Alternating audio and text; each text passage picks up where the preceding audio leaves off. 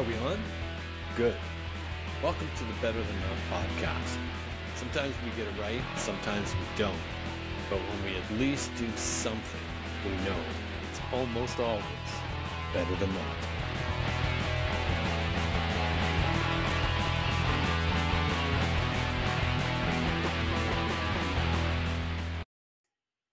Hi there, and welcome to Better Than Not, the podcast that aims to capture shifting perspectives and thought-provoking ideas in conversation, which is based loosely on my series A Changing Frame of Reference, which you can read on the Substack app, and I hope you will, as it might give you some insight into what this podcast is all about. I'm your host, Doug Gardam, and today I'm pleased to welcome founder and president of Rock the Bus Productions, which is a new adventure that Mr. Jeremy Cammy is involved with. Jeremy, welcome. Always great to speak with you and great to be here. Love it. It's very cool for me. I'm very excited about our conversation. I was going to say, Jeremy and I actually first met a number of years ago. I'm going to say around the 6 years kind of time frame. I was out in my extended book tour promoting my books, The Actor, The Drive-In, and The Musician. And I was. You weren't promoting. You were hustling. You were hustling. That's a good word. That's a good word. I was hustling. Yeah, and I met authors. I think you have visited almost every store across the country. I was going to say that's probably pretty accurate. And literally every weekend I was in a store, an Indigo chapter store or a Barnes & Noble store in the Canada or US. And so I was looking at ways to further promote it on the Canadian side with Indigo chapters. And I got a hold of Jeremy. He was one of the executives at Indigo at the time. And we sat down, had a chat, got to know him a little bit, tried to figure things out. And after that, the pandemic hit. And so everything shut down, as we all know. And I was starting to try and figure out what we were doing. I ended up moving out west. But then I saw Jeremy on Clubhouse, and I joined one of his meetings and then briefly chatted about a few different things. And then recently I saw him as, I'll call it AKA Captain Cammy on Instagram, which prompted me immediately to invite him on to Better Than Not, to say, okay, what's happening with your world? You've been you were years at Indigo as an executive there. You spent a little bit of time, you said, as VP in marketing for Simon & Schuster in the publishing world, and now you're jumping into this whole events kind of arena with theatrical events and that type of thing. So I'm really intrigued to know what's happening in your world, but like, how did you even get started with this Captain Cammy? Because it's really interesting. Well, let's backtrack first. Thanks for having me on. You're welcome. I appreciate. I know that you say you appreciate my time. Anyone who wants to interview me, I appreciate your time. So, thank you. And I'm always excited to speak with authors because, and Doug, I don't know if you were being too generous with your words. Look, I try and meet with anyone that needs help, or hopefully that I could, offer some sort of advice. But you were a special case in that you're passionate, truly believed in your product, which I think is at least what I think you're on you're releasing your third novel now. And for me, when I spoke with you and met with you, I could tell that we're more alike than not, because passion drives us. And all you want to do is spread the word, and stories connect us. So thank you for the intro. There's a lot going on. I was in the events business with Indigo for over 20 years. Loved my time there. Loved everything about it. There's something about engaging culture lovers and culture makers and somehow connecting. Yes. And if I can onto it, then fantastic. And then, after that, though that 20 plus years, I thought to myself, I need some time to myself. I was out every night hosting events and meeting celebrities, and it sounded very glamorous and exciting, and it was. But at the same time, I think the older you get, the more me time you need. And so I decided, let's jump into the world of publishing instead of retail. And I was in the publishing world for a very, very, very short period of time. And look, risks are good. And friends always tell me eyes forward. So I'm not looking back. And from both of those experiences, both Indigo and publishing, I then decided maybe I want to get back into the entertainment events world sphere, so to speak, but do it at my own pace and run it myself. So it's in its infancy now. It's called Rock the Bus Productions, which is a pretty cool name because if I don't want to give too much away and I don't want to be funny, so to speak, but something big is rolling into town. So hopefully first Toronto and then other cities. We'll talk about global domination at some point in the future, but it's going to be fun. I think it's going to change the way people view and seek entertainment. I mean, you can go see a play, you can go see a concert, you can watch Netflix. This, I think, really going to flip everything upside down, and it'll be interactive and a great night out for a lot of people. So rockthebusproductions.com, anyone could sign up and subscribe. And when we're officially ready to kick off and launch, so to speak, you'll be on that list. As for Captain Cammy, thank you very much. Yes. A lot of people say that because even at work, people never called me by my first name. They always called me Cammy or Captain. And I think maybe it's because I've worn this for years, and this is very nautical because it's an anchor, and this is actual rope from a ship. So sail. And this reminds me every time of a captain steering a ship, and in those moments when I need to pick me up, I just sort of play with it or rub this anchor over here, and I think it's my fidget spinner and sort of my way of getting me back on track or steering the ship in the right direction. And I thought to myself, if I got this, then I might as well just name my Instagram account Captain Cammy. No, that's cool. So it's all about, like I said, eyes forward, navigating through those storms, and coming across clear waters, which is ironic. Because you and I are literally talking a day after Hurricane Milton. Yes. Yeah. Which was, well, at least from what the news is reporting, as the media is some kind of devastating for many of the people in the Florida area. So, yes. But no, it's kind of interesting when you say that, because you just mentioned about getting out for a night of entertainment, and we're big movie fans. And we really were hurt over the pandemic because you couldn't go to the movies anymore, right?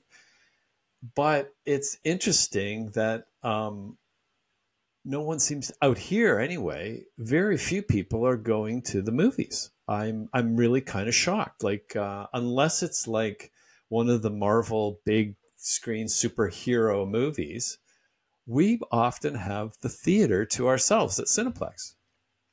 So I was going to say, I'm hoping that you're prompting here another kind of evening entertainment that we could get out of our houses to go to.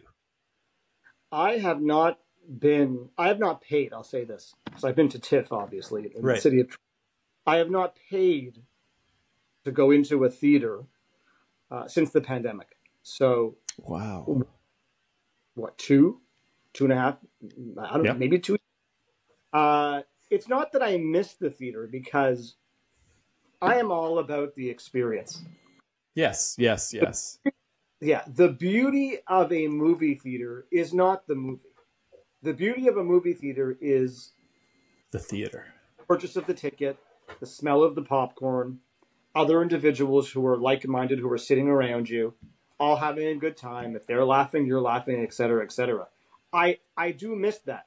What I don't miss, and maybe this goes back, and I'm alluding to, more of me time, I find that an evening, so to speak, has become almost drawn out. Like, you go see a movie, you can't go see a movie and go for dinner. I'll fall asleep.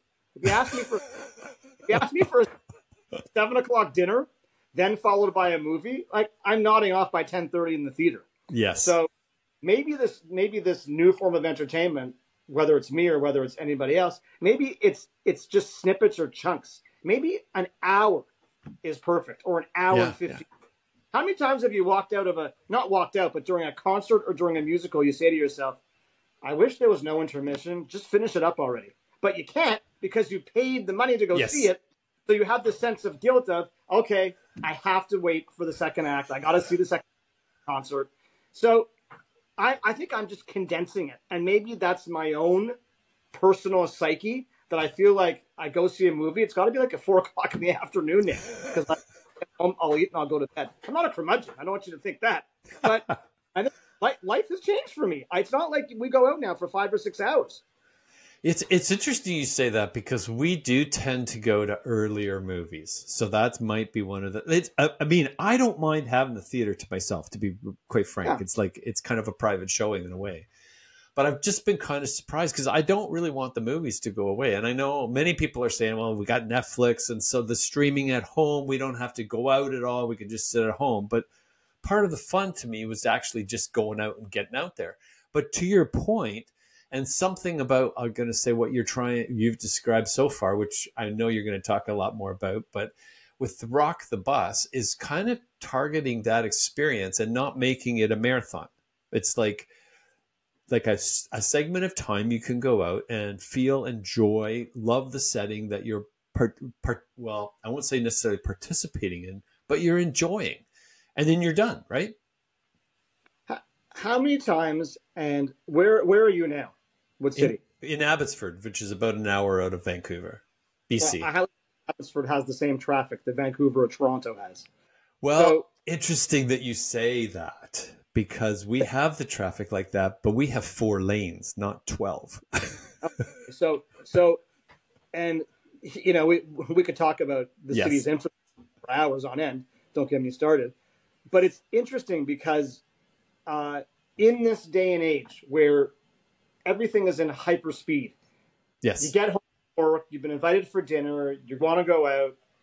When you're in a city like Toronto, this metropolis, and something starts at 7 or 7:30, you can't possibly get home from work, go out for dinner, and then after dinner, you go see a play. It just doesn't work anymore. You can't do that. Oh, and by the way, I still have a landline if you could hear that. Yes, so I could hear that. There's a few of us that still have a landline. Probably a telemarketer, or it could be a movie inviting me back in. Totally unrehearsed. Well, hopefully that's what it is. Yeah. So I just feel that the form of entertainment nowadays, what the beauty of Indigo and the beauty of a book signing was, the author speaks for 20 minutes. You get to meet the author. You press the flesh. You shake some hands. Get your book signed. You go. Within 40 minutes, you're in and out. If there's not a massive celebrity. That's, I think, what a lot of us now are used to, is that chunk of time. And they always say, the older you get, the more you want to stay home. Why? Well, you got to pay your mortgage, so I might as well just stay home. I'm living in this house, I'm paying out of rent. I want to get good value out of it. Right. But I'm curious to know where we go, from here. Even if you take a look at years and years ago at Hollywood, look at movies that were 2 hours and 20 minutes, 2 hours and 40 minutes. Then they became an hour 30. Then some became an hour 20. Like there is a psychological, and I think it is true, that we will watch this. And even when you and I talk, roughly 24 to 48 hours, we'll forget 50% of this conversation. Oh yeah. And as another day goes, we forget 25%. So at the end of the few days, by Sunday, we will have retained 25% of whatever we spoke about. Same thing probably happens with movies as well. Yes. So might as well shorten them. I think you're onto something there, which is, it's kind of interesting, and maybe we'll go through like the pendulum swinging a little bit, because we've kind of got into like Scorsese's making 3-hour movies and Cameron's making 3-hour movies. So they're like, and you've got to be really in it to be like sit in a chair for 3 hours. Like I'm the coffee guy. I get the coffee before the movie, so like I'm staying with it. But I think that there's this thing now that's coming, and like we talked about, which I want to talk more about, is Captain Cammy as well. But Instagram, I mean, you're only seeing things for instance, right? Like very, very short time, which I think translates into what you're saying to now when we go to longer forms of entertainment, do we really want to be there for 4 hours? Like, there's only so much capacity in our minds, right? The way the brain functions, and trust me, I'm not a rocket scientist, brain surgeon. We have been so conditioned the past few years to scroll. yes. Even on Instagram or TikTok, the algorithm dictates that you need to get the individual's attention, the viewer's attention, within 7 seconds. Yes. If you don't get their attention within 7 seconds, you have lost the viewer as they scroll on to another page. Yep. So if you take that algorithm and then somehow translate that into life as we know it, think about that. You have 7 seconds in order to get our attention, or we walk out the door. So I think, everything is now condensed into a very short time frame, snippet, soundbite. That's just the way we are in 2024. Yeah, I think your point is like very, very accurate. And I think it also leads to interesting behavior, because you'll go to almost any length to capture that 7 seconds, right? Like, because you don't even want to, it doesn't even necessarily have to be accurate. It just, I've got you. I got your 7 seconds because you're listening because of what I just said, right? Like I mean, for some of us, I like to consider myself a patient fisherman, so to speak, if I can, use the metaphor. But I have a certain amount of patience, a certain threshold. But even I am guilty of using these platforms and scrolling. And discussion of social media 101, but it is fascinating because it's the younger generation that they were born with these devices. You and I are different. Like mentioned, like I have a landline. Like the younger generation, there's not even an interest in talking on the phone. No. Message me instead. So when they're born with these devices in their hand and they scroll as infants, as children, the attention span that they have, think of our attention span. Their attention span has just shrunk completely. And they know no different. No, they know no different. And then and entertainment nowadays, whether you have it in a physical form or a digital form, you need to adapt to the times. Look at e-reading. E-reading is no, we were all spending hours on something called a BlackBerry. It was a fruit. And look at that. Then everyone migrated to an apple. Think about that for a second. But we like the fruits. But that's right. So we were on these BlackBerries, on these devices, and then somehow we migrated towards Apple. And then all of a sudden, these digital e-readers came out. And great for travel. Oh, yeah. But as an individual within the publishing industry, I couldn't bring myself to an e-reader because I spent my whole day on a computer and on a mobile device. When I was home at night, I want to open the book. And again, there's an experience, Doug. You're an author. Absolutely. So Absolutely. As a reader reading your book, there's an experience of not only touching the pages, but smelling the pages and the font. There's just something of, and yet there's the tea, the reading socks, the blanket, whether you're in a bath, whether you're on a shelf. Like, it's unbelievable. Yes, it is. That's entertainment. But the beauty of a book is that I can close it anytime I want, right? 20 minutes, a half hour, and then I get back into it when I have the attention span. I really wonder how that will translate in the future, because I'll give you an example. Reading an e-reader as an example.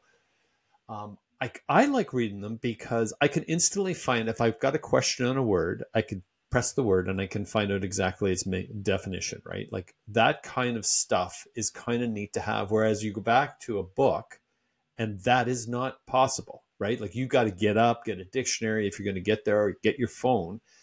And I wonder whether that translates into a different way of thinking about stuff, because it's like, I'll hear, oh, I prefer reading a book. But by and large, that demographic is coming from an older side now. It's not an 18-year-old, it's a 45-year-old, as an example, right, or older. And I wonder how that will translate as we kind of move forward. And like you said, the scrolling, like when you're born with scrolling, you don't know anything different. Like it's going to be like immensely slow, like turtle slow to go to a book, to sit down and literally read words, right? It's and I think I it's we're I think what I guess this, I mean, it's a great organic conversation, because where we're going is from a place at one point in time which was, I think, very simple. yes, Life was simple, and I think life got increasingly more difficult with the advent of computers and devices, which is strange, right? When you think about it, it's a bit of an anomaly. it It's is. supposed to make it easier, but The opposite has happened. yes. But when you mentioned about Captain Cammy, I posted a reel a few weeks ago, and the reel was very simple. It was basically me saying, remember the good old days when your friends used to just knock on your door, ask if you want to come outside and play. There was no texting. They didn't phone. They just literally knocked on your door, and if you weren't home, they went to the next door, and it was almost like playing hide and seek until they found someone that wants to come out and play. That it would blow my mind today if someone came knocking on my door and asked if either of my daughters wanted to Yes. go outside and go for a drive, or go for a walk. It just doesn't happen. Nope. And there was a beauty of that. There was an excitement. It's dusk. Can I go out? And your parents would tell you, Yes. yeah, just be home when it gets dark out. Like the street lights come on. It's like there wasn't a worry in the world, and even then, like, that was a form of entertainment. and it was real, Jeremy. Like that was whether it was a connection, right? Like a human connection as well, right? You found out who your kids were playing with or who they were. And today, like that's almost, I think, kind of absent in many ways, or troubling, because that's like, we got to know where you are, so we're going to track you on your phone, as an example, right? Which is kind of what I hear sometimes from parents saying. It's really what's that? I think the word that I would use is, when you're saying that, is authentic. So Yes. There was something truly authentic about kids growing up in either the late 70s or in the 80s. And I think that we have lost our authenticity along the way. Not to say that we're not authentic. I think that what we are doing, what we create, except even AI, the furthest thing from authentic. Yeah. So it's both, to me, like, it's very exciting. Oh yeah. Living in 2024 and beyond, hopefully, not, but I also feel that it's becoming increasingly complicated because of the world around us. So it ain't easy. So when you mention that, as like examples that constantly come to me, like one of them is, back at that time, you could go into someone else's house and turn their TV on and watch it. You wouldn't dare try to turn somebody's house. Not that you were even there, but if you went into somebody else's house today, you wouldn't even attempt to turn their TV on, as an example. Which remote is it? Like I think you're right. And not even a remote. Maybe it's your voice. Yep. There we go. You're totally right. You're bang on. The other thing we've found out about moving, even out here in different areas, is garbage. It doesn't seem like, unless you're in the same region, what you recycle, what you compost, what you put in the garbage, the rules are all different. And it's like, oh, I almost have to ask when I'm visiting somebody, okay, so where does this go? Yeah, because out in BC here, for example, it took us a while to learn this. Glass doesn't go into recycling. Bottles. Does glass go into glass? No, it goes in the garbage. Why? Well, unless you're doing something at a separate depot, yes, glass does not go in the recycling containers, believe it or not. So what you're saying is municipalities have different ways of Yes. determining. Yes. Okay, because obviously here in Toronto, Yes. glass goes into recycling. My whole life, I mean, that was one of the first ones that went to recycling was glass. And then we came out here, and I'm going, okay, so, and we had to adjust, so to speak, right? I've always found it fascinating, and maybe we should do a study one day. If I have time, maybe I'll sit on a street corner. No, I mean, that's how, because I bet you I'm not the only one who thinks of this. You walk by in downtown Toronto, and you see 3 garbage cans. One says litter. Yes. One says recycling. Yes. And maybe one says bottles, right? Or cans. Oh, my goodness. Yes. Curious to know, if you were to do a psychological assessment, when people are walking at a swift pace, which a lot of people do in huge cities, Yes. do they actually deposit the garbage in the right receptacle? Well, I hate to say this, but I think we both know the answer. This is like a Malcolm Gladwell type. It is. Absolutely. Yeah, or David Sedaris. Yes. So I think it is fascinating because it says a lot about who we are, right? Do we care, or are we so self-absorbed? It makes no difference because it's all going to the same place anyways. Well, you know what's interesting, because we were just at the airport, just came back from Toronto on the weekend, and at the airport they have the garbage, the places for putting your garbage in the airport, right? But it's not words, it's symbols. And I have to kind of look at those symbols like to figure out like where is it supposed to go? Yeah, that's too much pressure. Well, all I want to do is throw my garbage out. I just want to get rid of it, and it's like it's so kind of interesting. But Jeremy, I want to go back to what you talked about authentic and relational kind of thing, about that kind of missing, because like with AI on well, I shouldn't say it's on the brink anymore. It's here. And as we get more into the phones, so what we kind of said earlier on about scrolling, right? Like, this is something we learned as a demographic, an older demographic, but the young they're just growing up with scrolling. It's just like, it's kind of like brushing your teeth even, right? They just know that. How do you see this going with this? Nobody's coming to call on your kids at the door anymore. The authenticity is fading. What do you think is going to happen? Like, how do you see that in the future? Because on the marketing side, it's got some really interesting effects, I would think. I would love to think or say that there are certain trends ebb and flow. One which I find fascinating is the fashion industry. And I'll answer your question, and you'll understand the method to my madness. There is a massive, huge appetite now for thrift shopping. And I'm not suggesting thrift shopping at a discount price. When I say thrift shopping, the kids, I would say from 12 to 13 through university, have a huge appetite for anything from past decades. Clothing.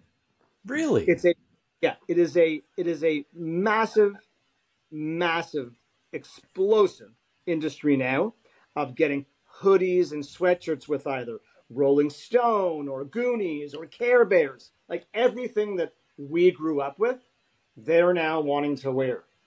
I say that because I am wondering with AI, will it peak? And then we go back to a place where we look up in the encyclopedia like we once did?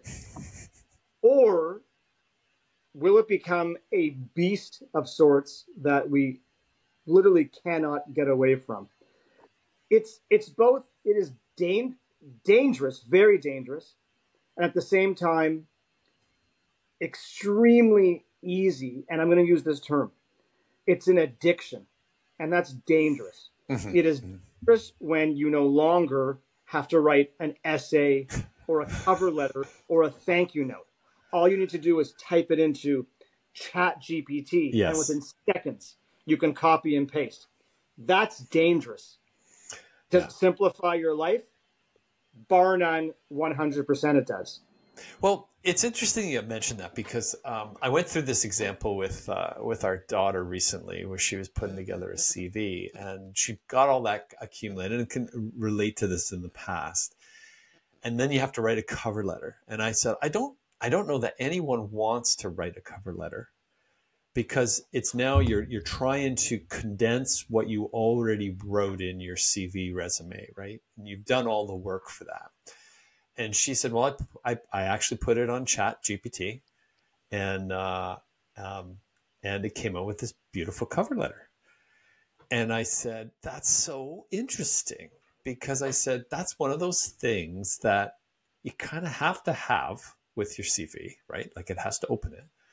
But being a person in the corporate world previously, you're hiring, I didn't want to really read a cover letter. I wanted to see what was in the CV. And I said, I thought that's kind of a neat application, because you have to have one, but not necessarily everyone's going to read it. So now you have an application that you don't have to spend a lot of time creating, because your creation is the CV, and kind of everybody wins. And that's kind of how I started to think of AI, was being an assistant versus creating what was, like you mentioned earlier on, our passion for things. I don't think it's going to replace that passion, but if we have to create and maybe it'll help us with our PC world. But let's talk about this. Yes, absolutely. This is a good one. Because I think this is very interesting. And let's talk about the world of work. All right. So, cover letters. Do most people read them? You said not interested, and I don't disagree with you.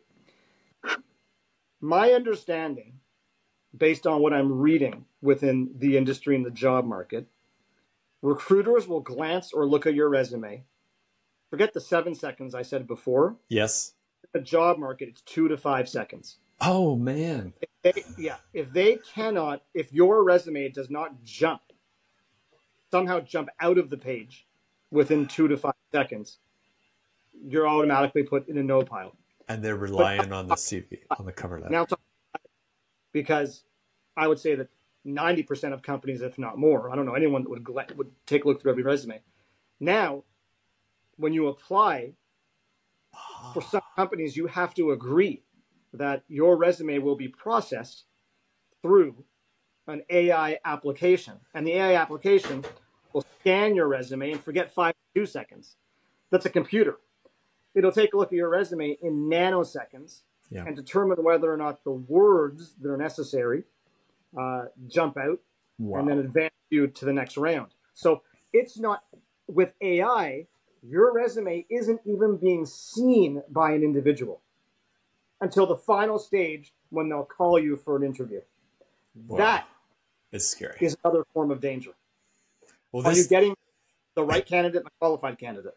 And your word authenticity is gone. Oh, you you know, you and I have both hired.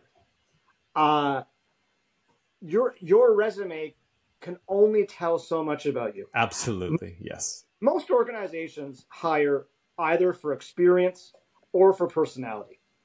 It is rare to find that combination of someone who is perfect for the job, but also perfect for the culture of the company, right? Yes. Like my wife always said, and she's right. She says, if you want your dream house, you have to build it. Yep. And we all buy houses, and I understand that. But if you want your dream house, you have to build it. So that translates well into this job market, right? So if you want the ideal candidate, you can build that candidate, or obviously you go through the pool of candidates that are available. And you have AI on one side, which is filtering out all these candidates. Yep. And then you have pile left, and then you meet them.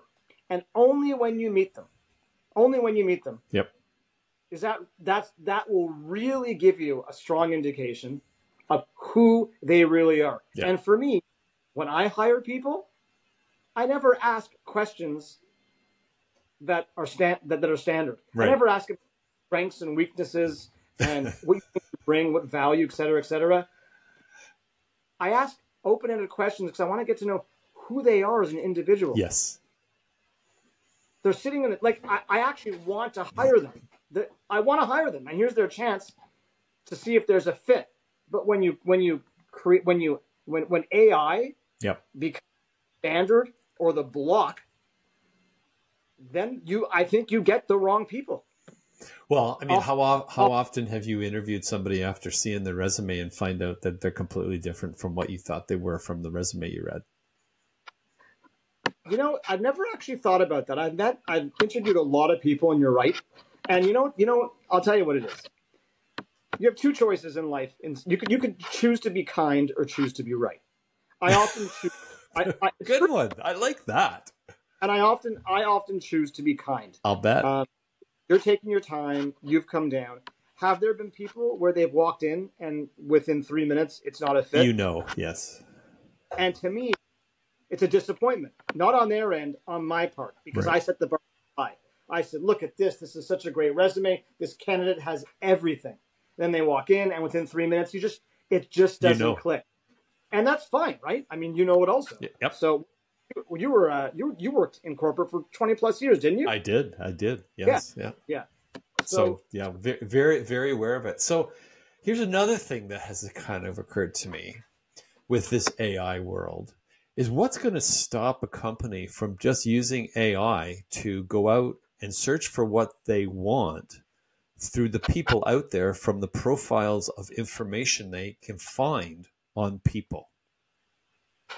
Look, that's a whole other level of yes it is of it almost reminds me of that movie which I now forget, but you know, facial recognition, like the whole that to me is next level. I wouldn't even be able to understand that, but you're right. Like why stop with the AI just reading the resumes? Why not just, I want you to go out and find the person. You have to have the attributes that you're looking for in a person. And I want you to go out there into the ether, the neural network, the whatever, and find those people. And it's like, because everyone has stuff online now, it seems. Look, are we going to get to a time and a place where you don't even have to look for a person? Like that's scary to me. Oh, yeah. So you're an author, so you understand pen and paper, and the romance of yes, the connection. Book. Yeah, there's a massive connection, and that's lost with AI. And I'm not suggesting that I'm going to go on AI and write the next great novel, but I am sure that I could type in a scenario and it'll spit me out 10 pages. Yep. And then look, that's the issue with Hollywood, right? And part of the strike. Yes. I think back in the summer of the integration of AI with script writing. It's everywhere now. Well, it's interesting because, I mean, I'm writing this series on Substack now. I read an article every week, and it's kind of about my shifting perspective on things. And I don't know, Jeremy, how I would do this 35 years ago, just from the amount of research that's at your fingertips with the internet, right? Like in Googling things. You for sure have to check your sources. Don't get me, like, you can't believe everything that's there. But what you can do in literally hours, like 30 years ago, you would have to be going to the library, like you said earlier, encyclopedias, trying to look up information, because you just didn't have a mechanism that allowed you to search for information literally instantly. Do you know how often I'm sitting on the couch and I'll be eating something and I'll think to myself, can my dog eat that? And I Google it. There you go. What did we do 30 years ago if we want to know if our dogs could eat chocolate or grapes? Yep. Did we feed our dogs chocolate and grapes and God forbid, and then it became this urban legend not to feed your dog grapes or chocolate? But it is true. I was eating eggplant a few days ago. I was like, I've never really given it Redfoot eggplant. You think you can eat eggplant? Google it, and there's the answer. Like, I don't know what we did 30 years ago. I don't. Well, I start to question whether it becomes what we see as intelligence in a person. Like you're at a social, I'll say a social event, and somebody, I've used this example a few times, but somebody comes back and tells you, kind of crazy, but oh, I know the manifest of who was on the Titanic, and they recite it to you, right? Like some kind of action like that. They go, wow, you remember that? That's pretty. Almost forgetting that, like, I could find the same thing out literally in seconds if I just Google it. So that kind of intelligence that we're impressed by, this ability to bring things out as we see it today, is going to become less so because we can all do it. And it's going to just get better, right? Like today, I mean, we're typing into our phones or whatever, but the way we get that information will we'll be able to get it much quicker or almost instantly than we can today. And I often think, will that trigger us looking at intelligence a different way? I'm going to take it back, because I'll tell you what I value. Yes. And what I find so fascinating and interesting is this conversation. Yes. That is not pre-rehearsed. There are no questions sent to either one of us. No. And the fact that we've been speaking now for 40 or 45 minutes without fumbling or pausing, that's great that individual can name off the manifest of Titanic. Yes. But can he or she or they also hold a conversation for 10 minutes or 15 minutes? That's what I value nowadays. I'm a social animal. I guess you can see that. Talk with my hands. I'm a social. I'm energetic. I'm an ambivert, meaning that I'm an extrovert when I have to be, but when I'm home, I'm an introvert.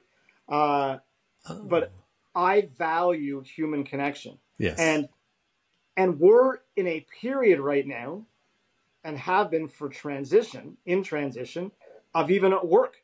Yes. Hybrid versus remote versus in office.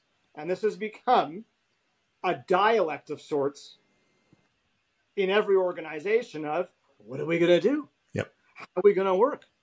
Sales are great, so we can all work remote. I'm a social animal. I believe work is a social system. Yes. I'm not suggesting you have to be at the office 5 days a week, but I like interacting with people. I like seeing people face to face. I like sitting on someone's desk in the corner of an office and talking and just saying, hey, how was your weekend? Blah, blah. And within 5 minutes, we've solved an issue that otherwise would have taken an hour in a meeting. Yes. Yes. So when we talk about technology and AI, I almost feel like this conversation is going full circle. Yes. Where we have to get to a place where someone knocks on our door again and says, do you want to come outside and play? It'll be so interesting to see how that kind of comes through. Because as soon as you say about knocking on the door, I immediately, because I grew up with road hockey and like expressions like car. Oh yeah, absolutely. Yeah, yeah. And you say that today, and people kind of look like, what are you talking about? Yeah, you have to drag the net to the side of the street. Totally. Yeah. And some of those conventions, and like I said, I think there's a mark that technology enables us to do a lot of things. But you had said this before, that it was, and it's almost ironic because it was sold on the basis of giving us freeing up our time, and it's actually done the opposite. Like it's like it's all consuming. Yes, yes, and yeah. And I think I heard this from Jordan Peterson, but he said that in our brain there's something that what motivates us to eat and drink, that we have to do that to live. The same thing is we have that same hunger for information.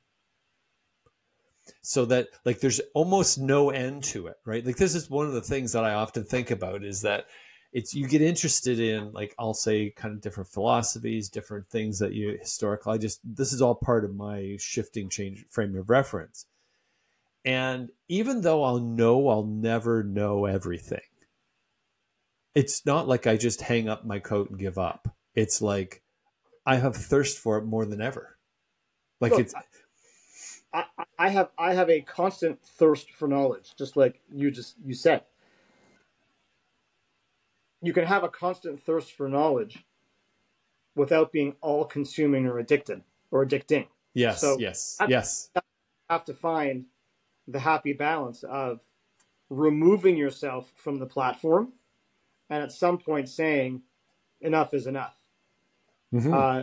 If you, like I said to you minutes ago, let's go out and see where people place their garbage. Okay, Yes. different. Doug, let's do a different study.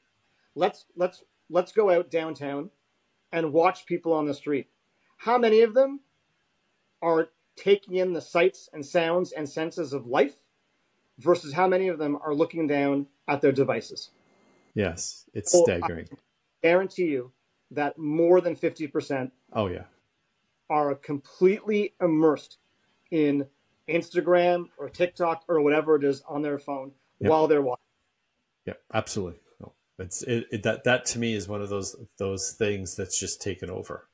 That And that is the and I'll keep using the word romance or others, or beauty. The beauty of the bookstore that you're so familiar with. The beauty of the book within a bookstore. It creates a sense of community where you walk in and you realize that everyone who likes books are just nice people. So your book people are nice people, right? So you walk into a bookstore and it's as if you're leaving the rest of the world behind. This is just not a bookstore. We could say libraries in general, right? You're walking in and there's just something about it where it takes you to different worlds without even having to travel, and you're talking to like-minded people and you don't have to be on your device. Yep. That's life. And that's where I think we should be going. We were there, it stopped, and we got to get back to where we once were. We probably have to go to a point where we get individually realizing how much we need that. And until we do, we won't switch it. Like, I think some of the things I've written about is like, we're talking about a large epidemic of loneliness today with people. Post-pandemic, getting used to being in your house. It's comfortable. It's a risk to go out the door. I think Frodo said that, right? In Lord of the Rings. It's kind of risky to step outside the door. But every time you go out and have a coffee with someone, or you go out and see someone and say hello to something, there's an energy that kind of happens that you can't get being alone by yourself in the house. And I think that the devices and technology do nothing to help us do that. They keep us in the house, right? Like whether it's we're watching a screen on our computer, watching a streaming screen, whatever it is, it keeps us there. And I think we have to get that, I'll say almost, we have to get sick in order to recognize how much we need each other and how much we need people. I got used to this because I found it out because when I switched out of the corporate world where all day long you're having meetings, right, with different people, and you're kind of going, oh man, if I could just have a rest here. But then it switched so that I'm spending a lot of time alone working with writing and things like that. And it became very apparent to me is I have to get out to see people. Like I can't function in a healthy way, to your point, without someone either knocking on my door to invite me out to play or being the one that initiates that and going to someone else's house. I'm using that as a metaphor, but that's kind of what, pick up the phone somebody and go for a coffee. And it's made an enormous difference in my life post-pandemic because I wasn't quite so aware of it. I'll share a story with you that I think we all are probably already aware of. But you take this hat as an example. This is the old Montreal Expos. Yes. Yeah. This team has been defunct since they moved to Washington back in the early 2000s. When I wear this hat out, more often than not, either in Toronto or I was in Italy this past summer, I will get people coming up to me, talking to me about this logo and the fact that they remember the Montreal Expos. Cool. When you talk about or mention that you like to get out and talk with people, I actually want to believe in the best of people, and I actually believe that people want to engage. Oh, wow. Now, if it's on an elevator or an airplane, okay, I get it. Confined spaces, you can't really escape. Totally understand. But two like-minded people who see each other on the street and are both wearing the same team hat Oh, my or goodness. rivalry team hats, that strikes up a chord. And most of the time, they will speak to each other and say, "Did you see that game last night? What'd you think? Absolutely. We beat you." And although it's tongue-in-cheek, we want to engage. Yes, yes, for sure. And whether it's for a minute or whether it's for 5 minutes, I think that in and of itself charges our battery, right? Oh, you got it. Yeah, and I'm feeling that. It's funny that we're talking about, tech and experience and authenticity. Yes. I think that we almost collectively we need a reboot. All of us. We need a full reboot where we get back to the fundamentals of social interaction, social grace, what matters most. Yep. And realizing at some point that, hey, we're only here for a very small period of time. Oh. So let's make the best of it with each other. It's amazing you bring that up because with the hats, my son, I introduced him a few years ago to they're not around anymore, but the band Rush. I'm a big Rush fan. I hosted Geddy Lee on many occasions. Oh, for his new book. Well, the one that he had a book about guitars, which I found yes, the big bass book. Yes, I'm a fan. I have those books, and he's great. So we were at Molson Amphitheater, and we were sitting there, and my son looks over at me and he goes, "This is where you learn so much from your kids." And he goes, "What's it like, Dad, to know that you could sit with almost anybody of this 18,000 people crowd, and you could talk about Rush with them for 4 hours?" And it's like one of those kind of exactly the same thing. Someone else sees this Montreal Expo, they have a connection, and we talk, and right. And it's very true from a Rush fan perspective. You meet someone else that knows Rush, just like you said. You already knew 2 of Geddy's books, right? Or I like this. I saw them in Detroit or whatever it is. And those connections is that almost that authenticity that you talk about that I don't think you can get outside of being kind of face to face. I think that's a fascinating point, and I'll go even further with you that when you're on vacation. I would never in my wildest dreams in the city of Toronto just walk up to someone and say, "Hey, what book are you reading?" I might get punched in the face. Yes. We're all on vacation and we see someone lying in the sun with a book, that we'll go up to them and we'll say, "How's the book? Is it good? Should I get it?" Yes. They will stop everything they're doing and tell you all about the book. They may ruin it. There may be spoilers, but they are happy to tell you about the book. Yep. And it's no different than when you're at a gathering and people say, "What are you watching on Netflix?" And what are we watching on Netflix? Wait for this series, I have to tell you. That's the engagement that I like. That's the engagement that I thrive on. And I've realized, and again, I didn't major in psychology, but there must be a reason as to why we humans were wired that when someone asks us something that means so much to us, we just can't wait. We're exploding because we want to tell them. Yes. Oh, you're going to Italy? Oh, you have to try this restaurant, right? Yep. I mean, going to Vancouver, you have to go. You got to go here for skiing, and then it's all just becomes where to eat, where should we sleep? This is the hotel we stayed at. It's amazing to me. I that connection to me is what I really started to begin to notice that I thrive on. Because you come back from having that coffee with a person. You may not even know them well. It's kind of a way of having a chat. But I'm enthused, right? And I've found the same comes from doing better than not as well. Like these conversations, right? I wouldn't have believed without having like a person in the room to be able to, but the visual and the voice really connects us in a way to have that conversation to what you said earlier on. That's not pre-planned. Like it's real. This is what's coming to mind. Yeah. And I you can know a little this is very, you can know a little about a lot or a lot about a little. And if you know a little about a lot, you can talk to almost anyone. It's fun. It really is fun. So yeah. When we go back, like what we started with, your Captain Cammy.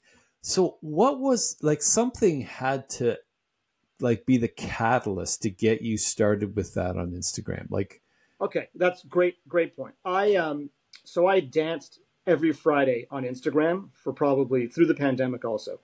You know, I had to stop a few months ago or a year ago only because I'm getting older. But it's interesting because what really blew it up, and I'll tell you what blew it up, because I remember I was hiring an events manager. okay. And this was about, I would say this was 2016, 15, 16. Oh, a while ago. Yeah. And we were getting resumes. HR was obviously going through them and vetting them. And I thought to myself, you know what? This is a great culture within Indigo. People should be able to see how great this culture is. So I asked one of my colleagues to film me dancing on my desk. And I think it was 9 to 5 or Taking Care of Business. Two perfect songs, right? Yep. And basically it was me dancing and saying, apply. Because if you apply, this is who you get to work with, right? Oh, wow. So we were flooded with resumes. And also the views were through the roof. Oh, man. Man, this resonates. Why? Is it because I'm sort of clumsy, but I can dance? Or is it because it's different and unique and not other people are doing this? And so it became a thing every single Friday that I would dance in the office, and I'd pull a different colleague and they would dance with me. And that lasted for, 5 or 6 years. And through that, Instagram for me became a vessel where I could be the architect of brighter days. And I could somehow, in some small way, make at least one person smile. Yes. And if I do that, then I've done my job. So that's where it was. And, sort of that's where it's migrated to, where, every day or multiple times a day, I'm either posting on happy news or my own thoughts, sometimes serious, oftentimes not, getting a laugh out of it. Yeah. And if I could change the world by doing that in some really, really small way, and as you mentioned, there's someone, and we're all battling loneliness, if I manage to crack a smile somewhere in someone's house by themselves, then that's great. So, why stop? I mean, I'm sure there'll be a point where I get too tired, but right now I'm enjoying it, and I love the comments, and it helps me connect with people that I've never even met before. I was going to say, because I know I saw one today. It was with a dog in the water. Oh my God. That exploded. That I posted this morning. So the backstory of that was that Hurricane Milton, that was the hurricane yesterday. Yes. In Tampa, the state troopers found a dog that was tied to a fence on the side of a highway. So their thinking is that the owner basically abandoned the dog. So you're right. It was actually tongue-in-cheek, because I started off by saying what a horrible thing to do, and then I spliced Liam Neeson into the video from his famous speech from Taken, where he talked about got a specific set of skills, and he's going to be a nightmare for that person. So I fused that together, got cool. A good, and it was going pretty well. And then somehow in the afternoon, I got a notification that says your reel has over 100,000 views. No way. So somehow, forget the algorithm. I don't know what's going to connect. One day it could be a dance. One day it's about me talking about a dog that's drowning in a flood. Like, you just don't know where you're going to land, right? Yep. You throw the ball, or you're kicking the field goal and you hope it goes close, or you're waiting for that home run. Yep. Regardless of what it is, that just landed, that connected, and I can't tell you why. Maybe it's because people are dog lovers or animal lovers and they don't want to see them tied up. Whatever the case, that's great. And so I hope I made someone's day, and tomorrow will be something else. I'm glad you talked about that, because it was kind of like, I was trying to figure out, like, and well, you said, like, I think I maybe spent, I don't think I hit 7 seconds because I knew we were going to be talking today. So I said, okay, I won't find out about this because Jeremy will tell me. And I'm kind of going like, but was the dog there because they thought the dog would blow away? Like, that was kind of what I was thinking. Like, they done something like that. But that's a much better story to me. And I love the Liam Nielsen speech. That is so cool. Great. Very, very cool. So now I go on to this new Rock the Bus. I love the title. I love the name. Thank you. With your background, it's like, it's almost like, okay, this is going to come. But what prompted you to, like, I want to do something different than what's out there today? Like, I like stirring the pot, and it's a bit of a risk also. Yep. But at the same time, it could be very rewarding. What I'm seeing out there and what I'm learning is that, and I've known this for a long time because I programmed music for all Indigo stores for many years, that music is a connector and has been, like, just like books are a connector. Yep. And just like you talked about Rush and going to the concert. Music is a connector. And there's a lot going on today within the music biz. If you look at even Taylor Swift alone and what she has done for this industry. And I believe that if you gather a group of like-minded people in one room and you put on a song and you see them all singing, yes, that is called adding joy to the moment, right? Because moments matter. Right. And I believe, so when we talk about Rock the Bus, you can pay for inanimate objects, right? I could buy myself a watch. Yep. I could buy another bracelet. What I've noticed, not slowly, but over the past few years, is that people want to buy moments. Yeah. And moments are valued. And then you take that moment, you bring it home, and you put it in a drawer, so to speak. Yes, yes. Then years from now, you open that drawer and you remember it. And that's no different than, when I hosted Bruce Springsteen back in 2015, people still will see me today and talk about what a life experience that was for them, that moment. Yeah. And so trying to do with Rock the Bus, and again, in its infancy, but soon, what I'm trying to do is to create that moment that is different and unique, that doesn't yet exist within the entertainment industry. I mean, take a look at what the Las Vegas Sphere has done. Yes, right? yes. Oh my goodness. So that in and of itself has taken the concert experience to another level, IMAX level, right? So what I hope to do with this is to take the music experience to a different level where you have like-minded people who are just enjoying each other's company and so entranced with the moment that that when they leave or when they get off the bus, so to speak, that they'll remember it and they'll say to themselves, that was unbelievable. Yeah. We need to have more of that. And so that's what I'm trying to bring to this city and hopefully at some point in the future, other cities. I mean, it's if you take a look at hop on and hop off buses, or in any city, right? Tour buses. Yeah. The individual once thought of many years ago, there's tourists in our town. They should all get on a bus and we'll show them different landmarks and sites. Great idea. Right? Yeah. $1 billion industry.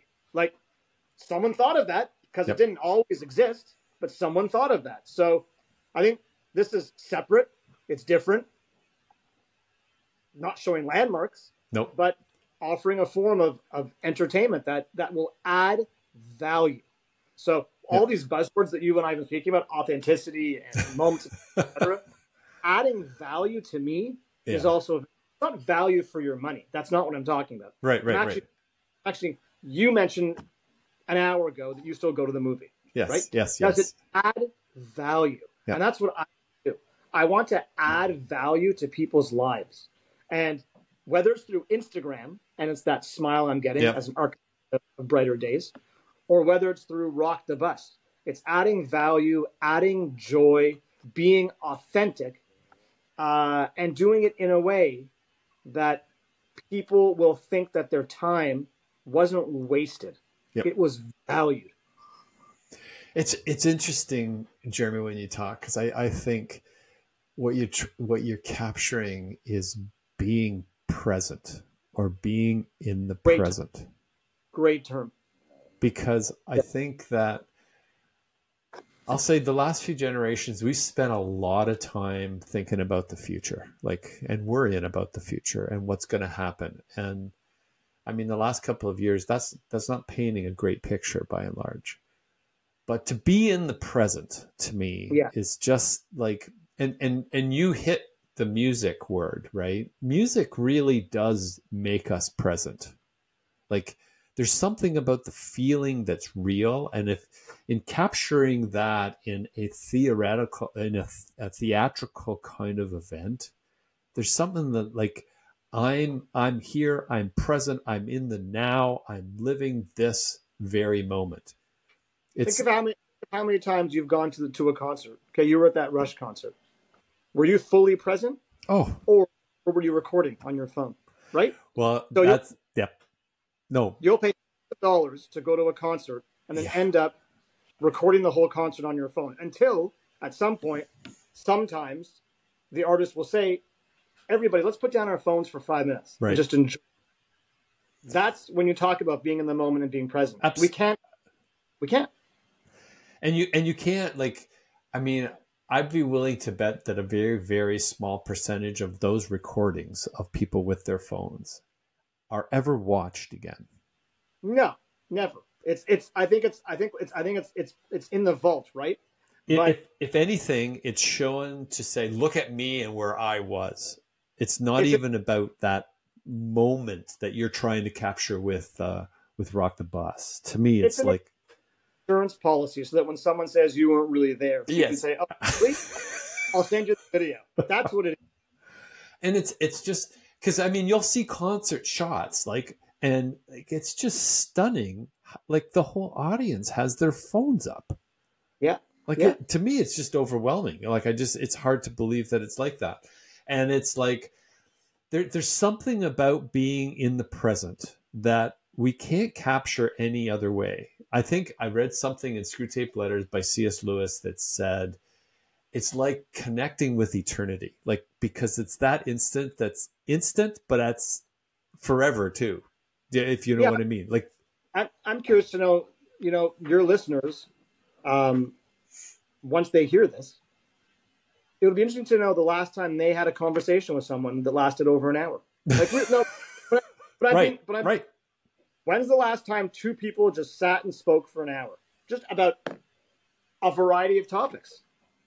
You know, when you bring that up, this brings me up to another thing that I'll say is kind of close to home, but I won't go too far with that. But it's the idea, we're kind of in a society that is an exchange society.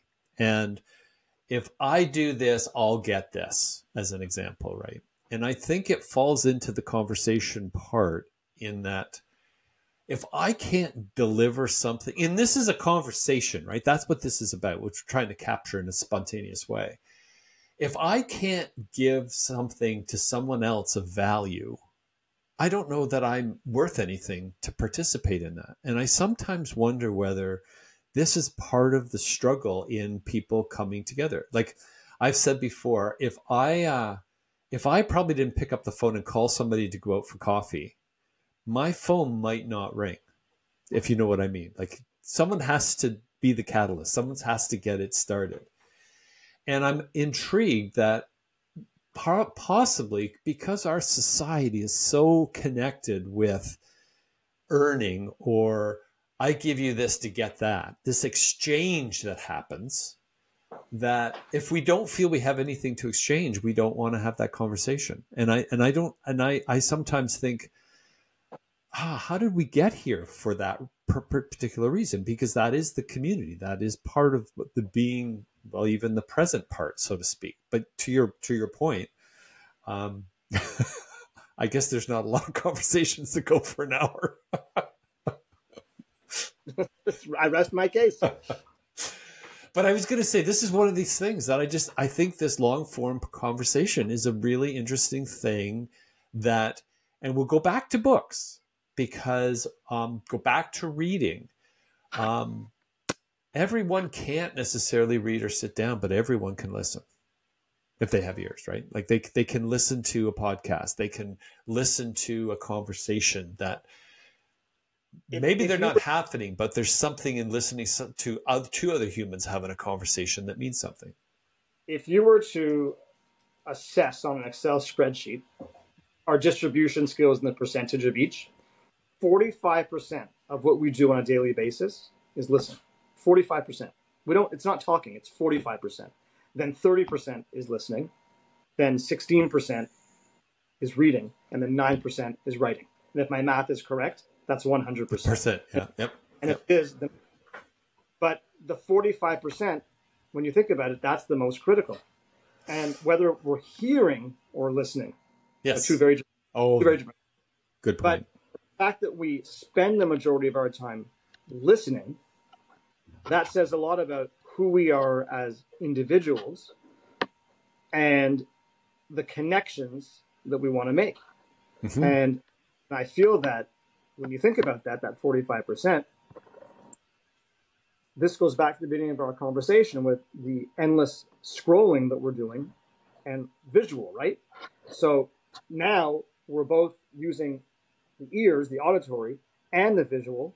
And I think it becomes sensory overload that for us is a bit of dopamine, which is why we continue to scroll. Yes. And this long form conversation, maybe in the end, there was a method to your madness that you're hosting all these podcasts, which makes perfect sense that you're trying to get to a place whereby there's a human connection. Yes. Yep. Rather than the thumbing of back and forth or up and down.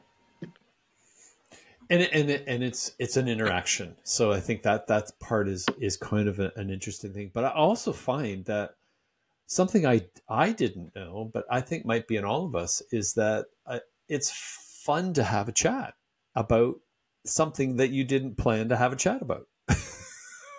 Look, I've been in publishing for 25 years. Oh yeah. I have been blessed to both be on the receiving end and host, and I've been on the other end where I've actually interviewed. Every interview that I have done, and I've done hundreds of interviews, Dolly Parton and Hillary Clinton, and the list goes. But what I've learned from these interviews is that no good comes out of anything that's pre-rehearsed. No good at all. There is, and again, this authenticity. For the very few individuals or authors or celebrities that ask for the questions in advance, okay, fine, we'll give it to them and they can vet it. But for the most part, the best conversations are the ones that are natural. And I never knew this until recently, but apparently late night talk shows are all predetermined. When the guest comes out onto the stage, it's not as organic as we think it is. Yes, yeah. They know the questions that the late night host is going to ask. The publicist has vetted the questions, et cetera, et cetera.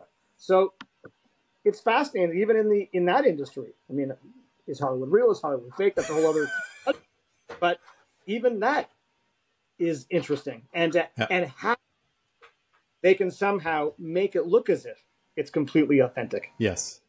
I mean, that's I think that's the talent, right? That they have to do. But I know in what began to appeal to me, not that I had any idea that I'd be actually doing it, but when I first started to watch Joe Rogan, and the fact that he would have some interesting guests on, and to your point, I can remember like back in the day when they would talk about Seinfeld going on Carson, or they would talk about Short, and they all had to do their bits. Whether it's Letterman they're going on, they'd rehearse it because this was time for the show themselves. We're watching as a viewer going, Well, now I know Jerry Seinfeld. And you kind of go like, in that 5-minute bit, it was all pre-rehearsed. Like you said, it's all been part of the show. So you're getting a sense that you know who this is, which is actually not who they are at all by and large. It's their persona, stage persona.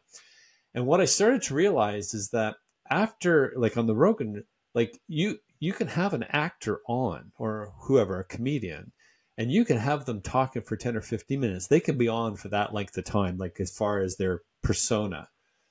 But after you get into half an hour, or hour and a half, the real person has to start coming out eventually. You would think. You like, that's, to me, like you just get wore down to, okay, this is me, like, and you may not even know that. And that's why I said I like this long form, because I get to find out all kinds of things that I would not normally kind of get to learn and enjoy. Look, I'll say this, that everyone has a story. Yes. Everyone has a story. You got that. And I think that what, in the years that we've known each other, we have learned more about each other in this hour than we have any email or any conversation or sit down. Absolutely. So I think this acts not only as a podcast, but a lesson for others. Oh, yes. Sit down, ask questions, learn about each other. Have fun. Yeah. Yeah.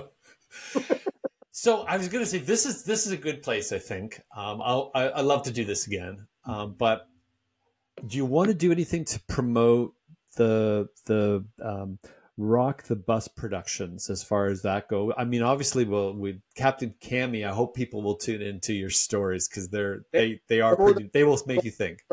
Instagram, it's Captain_Cammy, CAMMY. And as for Rock the Bus, www.rockthebusproductions.com. There's a subscribe button. Enter your email, and when we're ready to launch this thing, which is hopefully imminently, we'll add you to the list, and then you can unsubscribe. Hopefully not, but at least you'll get the initial feel for the brand and what we're trying to bring to this city, and hopefully a lot of cities across the country. Cool. So thanks for the pitch, so to speak. I wish you all the best with this idea of this theatrical event that you're putting together, because I was going to say, anything that can get us, to me, in the present to enjoy that and connect with that, I think is very, very cool. Jeremy, I can't thank you enough for joining us here today. Better Than Not, I hope you'll tune in. I hope you've all enjoyed what Jeremy has had to share with us today. We'll put in the description, Jeremy, your WW for Rock the Bus. Great. And give a little bit more promotion. If you could stay on for just a minute after we say goodbye, that would be appreciated. And again, thank you for tuning in to Better Than Not, and we'll see you again. Bye. Thank you.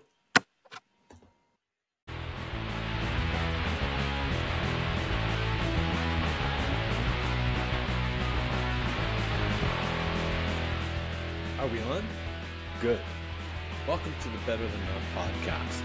Sometimes we get it right, sometimes we don't.